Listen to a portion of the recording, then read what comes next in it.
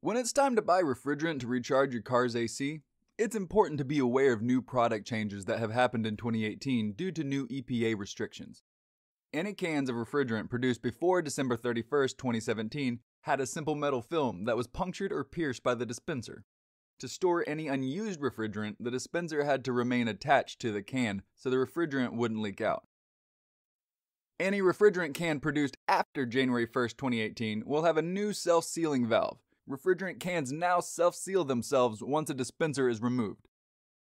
There will be a mix of old and new cans at retailers. Depending on what type of can you buy, you may need an adapter so the dispenser works properly with the new self-sealing valve.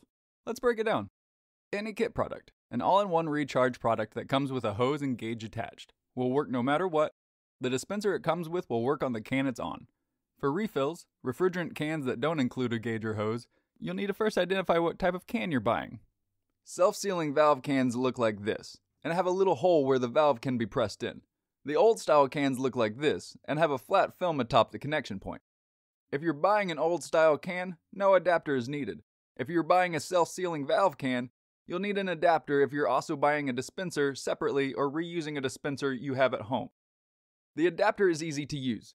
Just screw into the self-sealing valve can, then screw on your gauge or dispenser, and you're good to go. Brought to you by the AC Pro brand.